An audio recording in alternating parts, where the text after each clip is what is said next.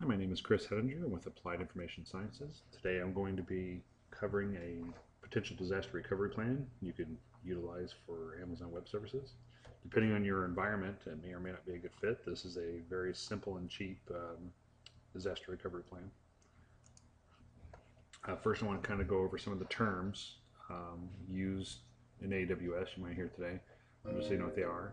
The first of all is EC2, which is Amazon Elastic Computer Cloud, which basically refers to a virtual server room, if you will.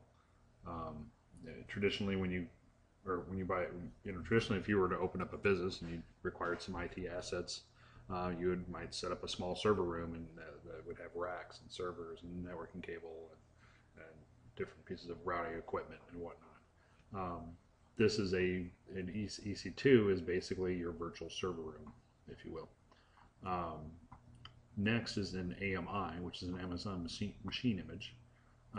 This is a virtual machine, or an image of a virtual machine that runs inside of your server, your EC2.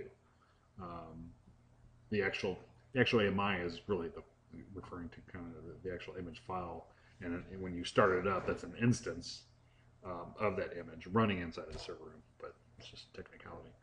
Um, Next is a VPC. The VPC is a virtual private cloud. The simplest terms of VPC is kind of like if you've ever set up a network at your house, you install a router and plug your cable modem into it, and you plug in your laptop and your desktop and whatnot.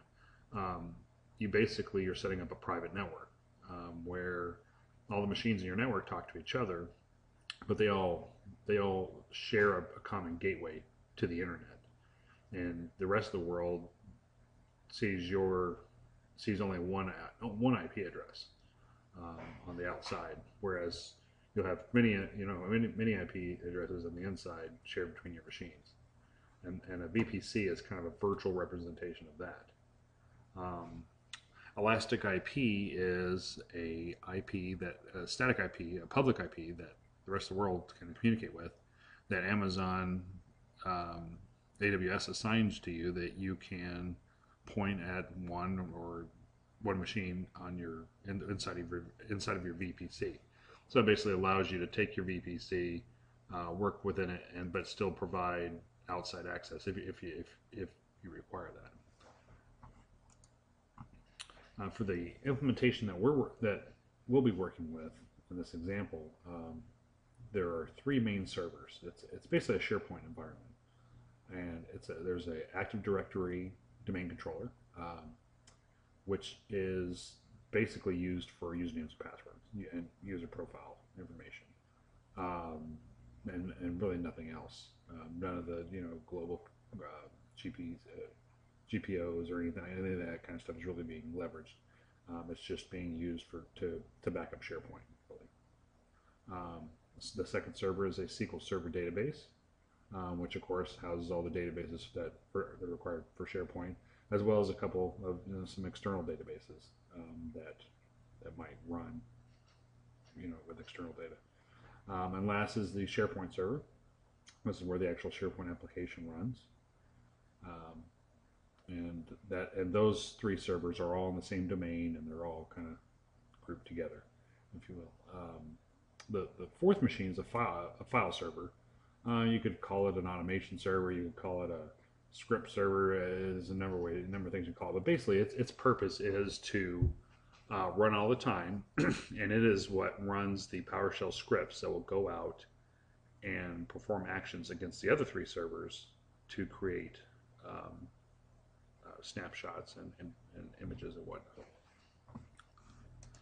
So the basic backup strategy is using Amazon Web Services to take daily snapshots with the servers online, using PowerShell scripts, and then weekly snapshots with the servers offline, and then monthly AMIs with the servers offline.